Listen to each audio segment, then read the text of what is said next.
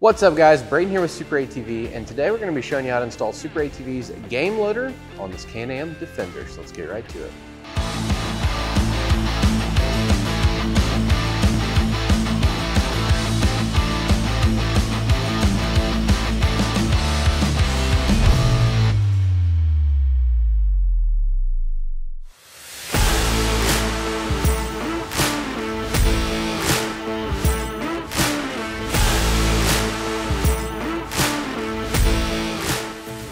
Now we're going to grab our game loader and our mounting tubes. You're going to have a left and a right. You're going to make sure that the notch is facing in and away from the SuperATV logo. So this one would install just like this, so that way it's going to mount on our cage. So we're going to take it, slide it down to the edge of our table, just like so. We're going to grab the biggest hardware out of the kit. You're going to need a lock washer first on the bolt, then a flat washer. Take a 15mm socket, and then these are going to smash in between, just like this. Get it slid into our tube like so. Do this.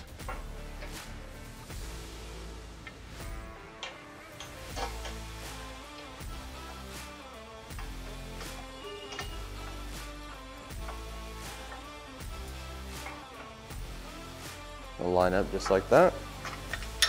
So we'll just get it to where it's snugged up. We don't want to fully tighten it quite yet.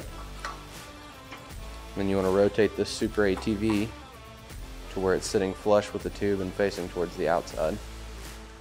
I'm going to grab more hardware here and do the same thing.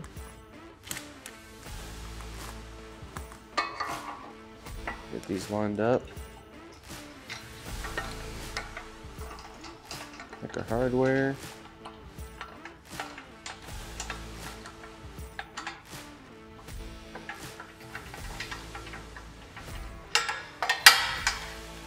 And I'm just going to snug these up here. I'm not going to fully tighten them yet. So it should look just like this. Now we're going to go to the opposite side and repeat the same steps.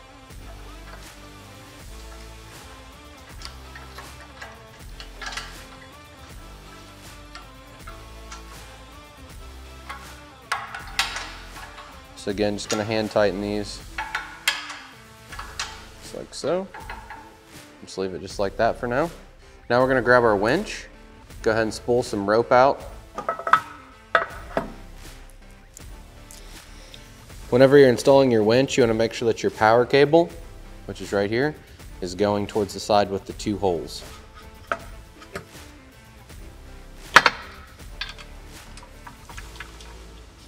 Once you have it installed, all your hardware started, go ahead and fully tighten it.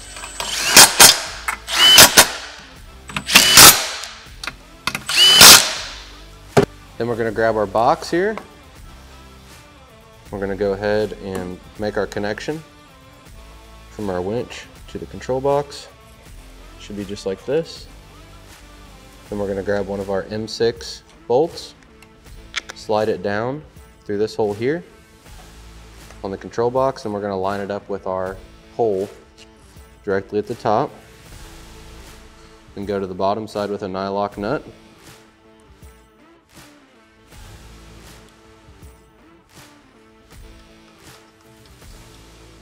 Go ahead and get that started. We'll go to this hole up here, which is the rearmost one. It's going to be slotted. Take our M6 hardware, drop it in here. Another M6 nut. Come to the bottom side. Tighten the hardware.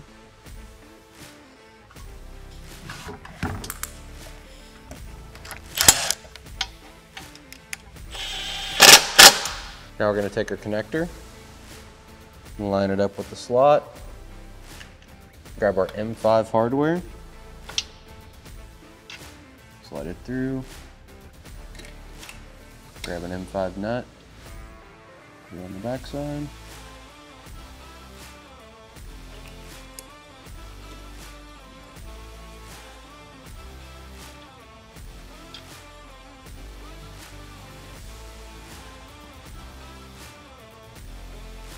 Once we have the hardware started, we'll just go ahead and fully tighten it. Be careful when you're tightening this because it is a plastic connector there.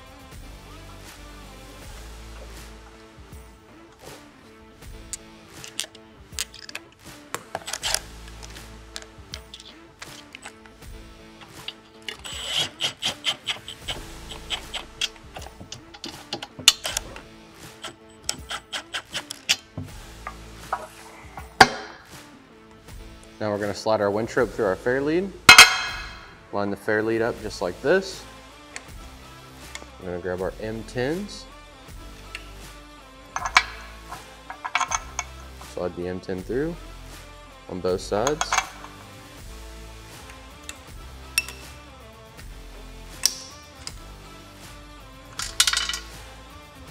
Come to the back side. Get them started. And then we'll fully tighten the hardware.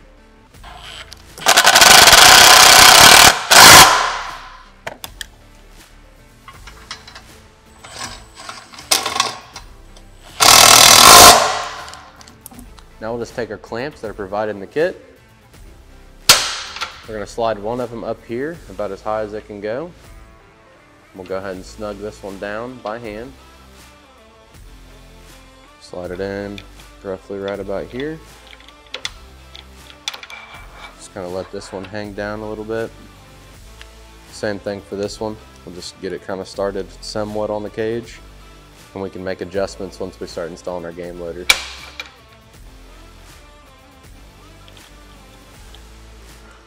And then we'll just do the same exact process for the opposite side.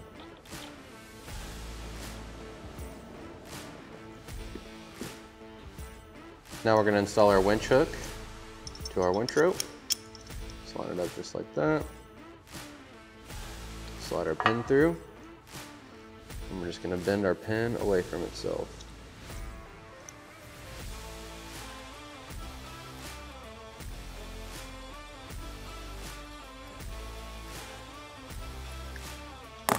And grab your pull strap. Just like so. Now we're ready to install our game loader to the machine. All right, so now we're going to take the game loader, line it up with our upper clamp, grab our hardware, get our hardware started.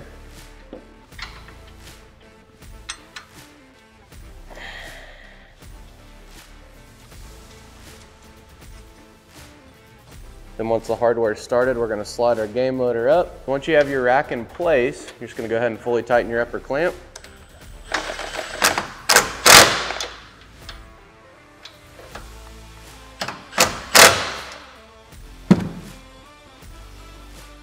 Then we'll line the rest of the clamps up.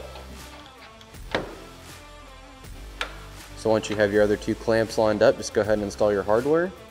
Once you have all the hardware started, you can go ahead and fully tighten all the hardware, securing the rack to the cage.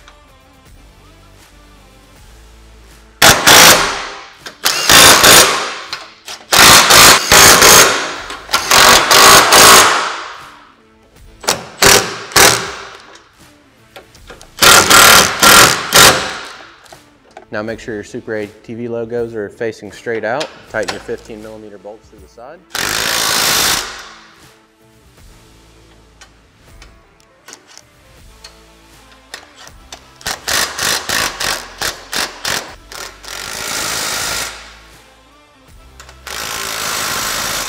Once all the hardware is fully tightened, go ahead and install the plugs.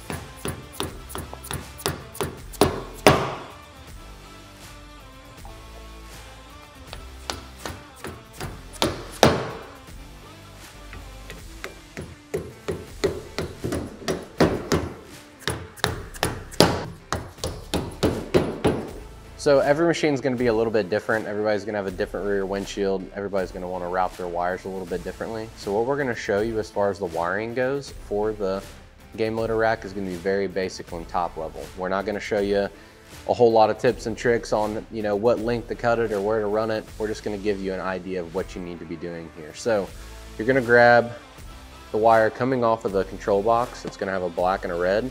This is going to go to a ground on the battery. This is going to go to an all-time hot on the battery. So one thing you could do is you could route it all along this cage here, drop it down, route it like this, you know, behind the seat belt, then follow the body panel all the way down to the floorboard. So I'm just going to kind of show you that right now. Then you'd kind of drop it underneath the seat somewhat.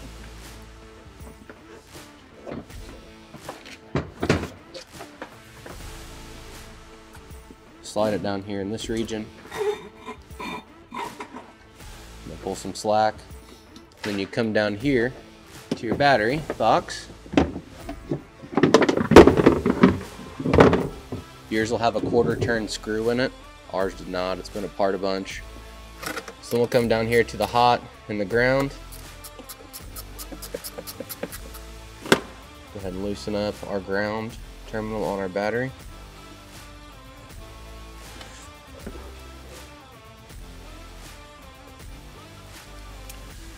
Slide it on just like so.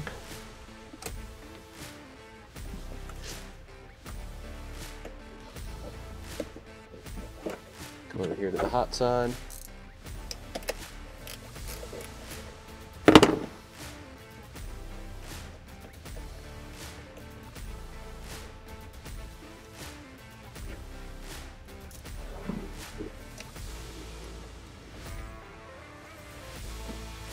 Thread it in. And then something that I'd probably do if I was fully installing this, as far as, you know, permanently mounting it on a machine, I'll get my wire tucked to the length that I want it, routed up on top of the cage. So I'd route it all on the cage, get it all zip tied up and tied up tight, and then I would run my slack down into the battery box. And I'd figure out what length my wires need to be to where I don't have a bunch of excess tucked in behind the battery. I'd cut the wire down to size. You know, if you're not comfortable with that, it's perfectly okay to take your slack and tuck it in here. And then I would make my connections. But again, every machine's a little bit differently. Today, we're just gonna show you how it needs to be wired up in order to make it function. We're not gonna show you exactly how you need to do it on your specific machine with your specific accessories. So we're just gonna go ahead and tighten these down. Again, just gonna kind of take my excess for now and just tuck it back, not doing a full install. So now we're gonna need to remove this panel on the floorboard. So to remove this panel, you have a couple push pins. We do have a cab heater installed on our machine, so that's gonna make it a little bit more difficult for us to route wires, just because we have heater hoses and everything else running up through there. So we're not gonna be able to show you exactly how it's gonna be on your machine unless you have a cab heater installed. Then it'll be very similar. So we're gonna take our push pins out, slide this panel out, and then we're gonna grab our keyed-on source harness off of the winch itself and run it down the same way that we ran our hot and ground harness, and then we're gonna route it up to the dash. So I'm gonna grab that and grab some tools to get those push pins out. All right, so sometimes these push pins can be hard to get to with a push pin removal tool here. So what I like to do is just take flathead, work on each side of it, and just kind of leverage them up. There'll be 3. This machine here has been apart quite a few times, so it is missing one right here, but you should have 3 in your machine. Remove these push pins. I'll throw them right up here to keep them out of the way.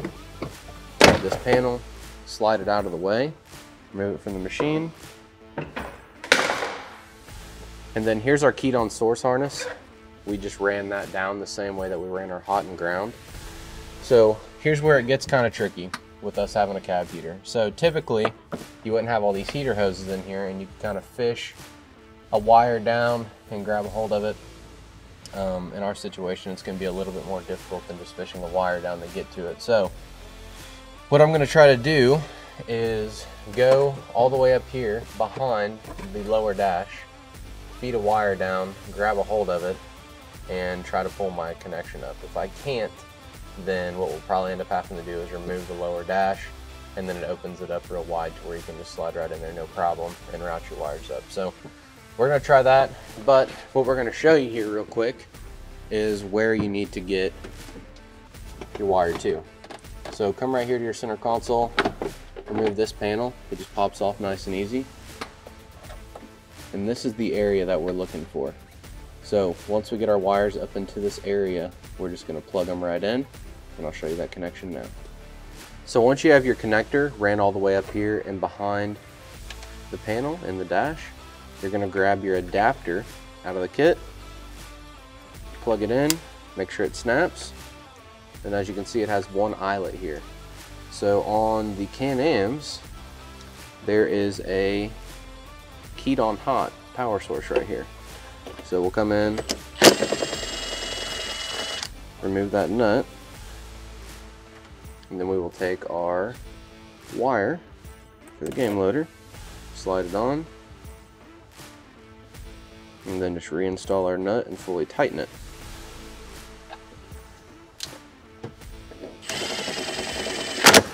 Just like so. So once we've done this, again, you can cut this harness down, you can trim it to length, whatever you need to do. That's perfectly fine. If you wanted to, you don't even have to use the adapter. If you wanted to cut this wire to length, you can cut it off here, put an eyelet on it and connect it to that keyed on power source. We just make this to where you can plug it in with the adapter and made this harness here for you if you weren't comfortable with making any kind of connections or cutting a harness down. So this is just a keyed on source wire. It needs to be connected to this keyed on source stud right here behind the control panel where you have your key switch, 4-wheel drive, diff lock, cigarette outlet. You literally just grab a hold of this, pop it off, drop it down out of the way. Make sure you pull your harness up here. Like I said, plug it in, hook it onto that keyed on source. So now what you would need to do with all of your wiring, you would need to tidy it all up. You don't want to let it all hang and droop down like this. This is unacceptable. So you would want to kind of take it, and when we talk about cleaning wire up, you don't want to take it and fold it over real tight like this and then zip tie it real tight. What I like to do is make a nice, loop about like that, and then just keep rolling it. So you just keep rolling wire up to it, making sure you keep nice loops. And then I would throw one zip tie in the center here, but I still want to be able to move these wires. We're just keeping them from falling all over the place. We're not cinching them down. And then I'd tie it up out of the way in a nice secure location to where I know it's not going to make contact with the shifter or brake pedal or anything like that. You don't want it falling down out of the dash. So now we're going to go back to the back of the game loader, make our final connections, and then we'll show you how this works. So we're going to grab this white connector here, route it around the back side of the game loader, and connect it to this white connector coming off of the control box. It's kind of hard for you all to see where it plugs in at, but I will show you once I get it plugged in. So as you can see, it's right here. It just sits back in behind the game loader. So here's our connector. It's going to go right into the connector on the side that we previously installed. There's a free spool knob in here, so you can have it on free spool, or you can lock it in. Make sure when you're trying to pull something in your bed, it's locked in. Now we're going to hit our key to the on position. I'm going to show you guys this game loader in action. So we're in the on position.